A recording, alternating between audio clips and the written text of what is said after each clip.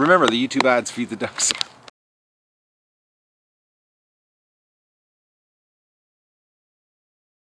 Hello everybody, it's October 17th of the Duck Lake Adventure, and today is an exciting day. We're getting our new high-speed internet installed. Now there's a local guy here, he's going up the tower right now. I'll give you a shot, but what this is going to enable us to do is we're going to be able to stream high-definition live shows on YouTube. We're hoping to be up and running live on YouTube December the 1st, our target date. Got a lot of work ahead of me, sets to build, a lot of work, trust me, and still taking care of the ducks all at the same time. But today is an exciting day. So let's get back to the install. The installer, the owner of the company actually is already up the tower. We'll give you a shot of him working and let him explain at the end of the video what the whole deal is and how this works. And while I've got him up there, he's got a little camera. He's going to give us a shot of the property from above. So let's get to the install. All right, we're gonna give you a shot of where Ian's installing the. Look at that, he's up there.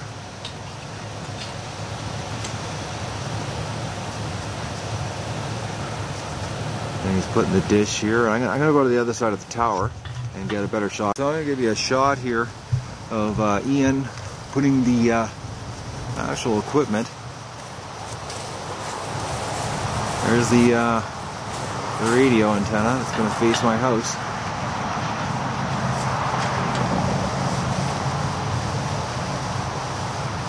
He's way up there. Once he gets that out, we'll get him to wave to us.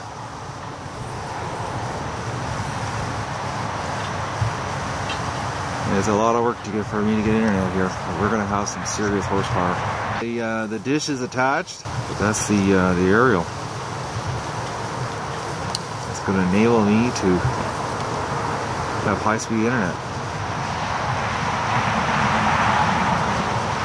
Serious high-speed internet. So Mike just told me here how it works for Ian that this system, in theory, can have a 120 megabits per second both direction speed is what it can actually do. That's some serious speed.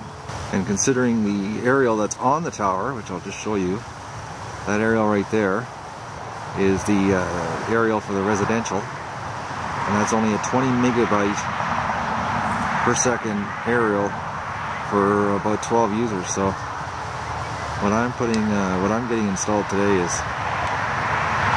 some serious stuff in it.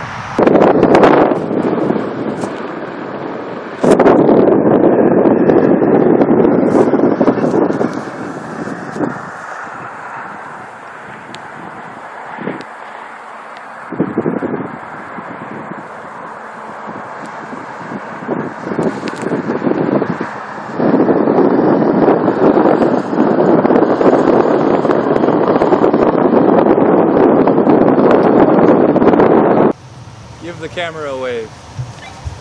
What's that? Give the camera a wave. Okay. So the internet now, well, the satellite or the dish, the antenna is now connected to the internet, and we can broadcast to my house. Now the trek down the tower, 18 inches at a time. So now the tedious process, he's got to, as he's coming down the tower, he's got to tie wrap the cable all the way down. So it's not just a quick descent here. So basically about every 2 feet he's putting a tie wrap on the cable and then unstrap himself, hook on again and come down, and just a ton of work to install this.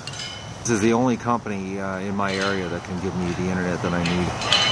Nobody else has this technology that's this advanced and this fast. And I'm really lucky that this tower is right beside my house, considering I hated this tower for the last 10 years, looking at those red blinking lights out in my backyard. But now I love the tower. It's great. A little different view of what he's, the process that he has to go through.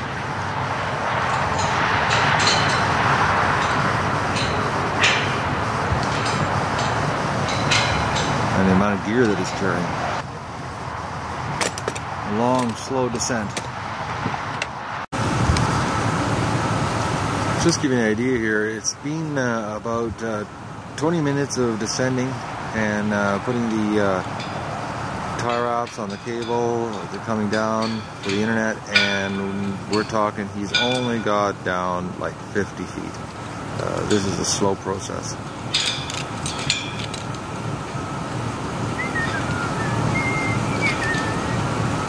The Whistling Tower Man.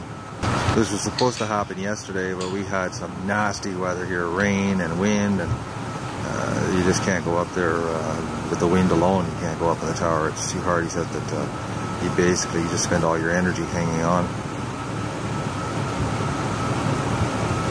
And then the old trusty nylon wrap.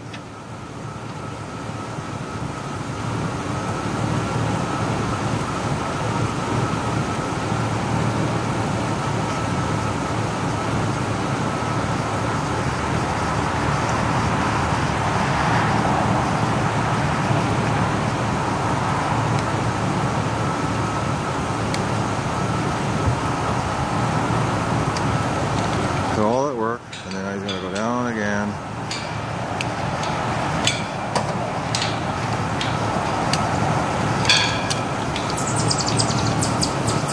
Just to put 2 wraps on all that work. And we won't record this whole thing, it's a slow process. Alright, Ian's getting closer to the ground. He's looks like he's about 100 feet up right now. Or about 75 feet it looks like. Doing the tie wraps and moving down. Slow process. We're at like 40 minutes now in the descent. When he gets down at the bottom here, we're going to get him to explain the technology and how it's all connected to the internet and how I'm going to get what I need. Alright, well Ian's really close to the ground now. He's only about 15 feet up. What a process. So Ian's going to explain how this whole system works and how I'm connected to the internet. So, explain, my friend.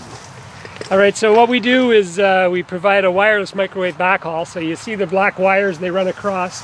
So these are the 3 wires here? Yeah, they carry 24 volts. All the tie wraps will be cut off and look better. They carry 24 volts DC right up the tower. There's a series of antennas up there that you can see some of them on the far side. So are they the ones below the radio? There's the one where we just mounted your radio by the clearance lights, and then there's 2 more above that on this face, up about another 40 feet. Okay. So they connect back to our fiber drop in Renfrew, and the other one connects across to a silo near the bar line, so there's some redundancy. Okay. So if the system fails, you fail route through. So then the signal comes back down, goes through just a switch right now, but we'll put a router in here, and back up to your service and across to you, and you should be able to see upwards of 30 meg on that if you want to pay for it. So Mike was saying theoretically that this could actually do over around 100. That link right now, we clocked it in at 118. 118. Yeah, so and we can get upwards of 240 if we try. On this system. Well, yeah, but you have to spare what you're doing. You have to be careful with how much you're sending, because you're actually using radio spectrum and there's not much available. Okay. So this is a relatively light link, so we're only running 130 meg here. But on the main backhaul, we run 300 meg. Okay. So we can cart, on a busy night, we hit about 600 meg combined on all of our drops. So you're a small drop in the bucket. No problem. All right. All right. So that's the technology behind getting the ducks live on the internet. Yep. All right, we've got the well, Ian's got the dish installed now on my pole. We did a speed test, and it's just over 100 megabytes up. So this actually could stream 15 channels HD of duck action to YouTube. Now, that's exciting stuff.